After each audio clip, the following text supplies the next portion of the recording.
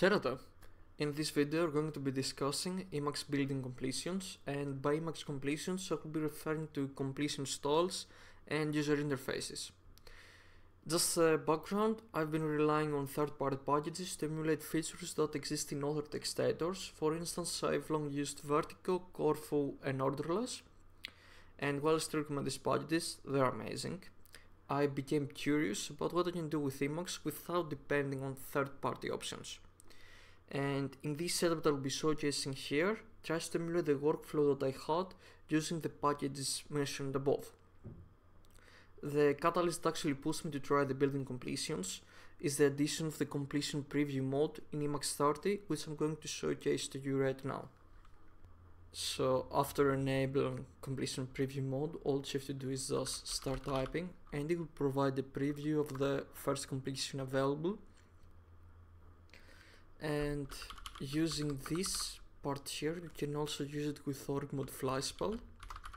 Let's say if you are in org mode buffer and you want to start typing, you can just start typing and it will provide the completion. Let's say hyperlipoproteinemia. See, now I can finally start spelling correctly.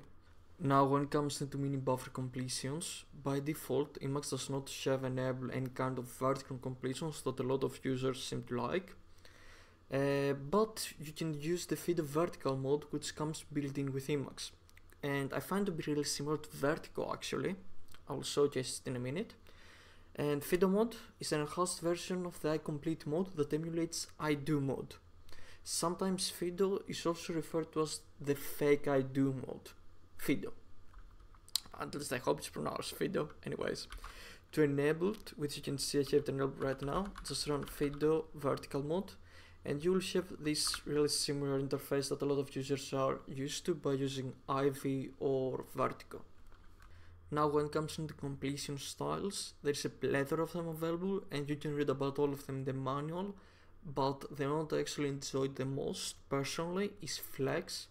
Flex provides fuzz-like completions, which, for example, if you type Emacs, it will show you completion about having Emacs at the start, at the end, or even in the middle of the completion. And even if you forget to type a letter, make a type or something, again it will show you completions about that order of letters. Now, Emacs completion interface is actually quite unique, and that does not have a pop-up at point. Instead, when invoking completion at point, it generates an actual buffer which can apply any search function that you want in it. Let us see that in action. Let us go into that source block and let us try the animate. You have the global preview mode that I showed before enabled, and we press Ctrl Meta I and shows you all the available completions that you have, which you can select. And you can also apply any search function that you want, let's say meta x occur or I search forward. Let's go into string and let us test it out. Always fun to have some animations in Emacs. Anyway, this is actually a quite different approach on how completions work, because you can, let's say, message.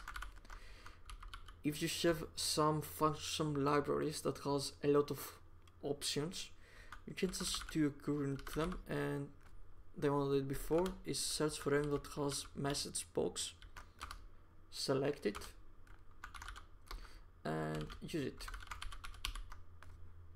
It can be a quite different approach because it's actually limitless the amount of completions that you can use and search for. Now, using all of them together, I find this to be an improved workflow to what I was using before, at least for my personal needs. For example, let's say I'm typing completion preview, I have an auto completion function, but maybe that's not what I want. I can search here, I can run meta, I can run search forward, I can run meta x occur, anything else that I want. Let's say I don't know what this function does, I don't have its docstring, I just go into its definition and read from here and see how it relates to the rest of the functions library that I have. Now, to end this video, my goal was to mostly inspire you to try out the default completions that come with the new version of Emacs, because I believe the developers have done a really amazing job to shove everything together in a really unique way. And doing that, it will also make you appreciate what the third-party packages are actually doing. That's it for this video, and have a nice day. Καλή συνέχεια.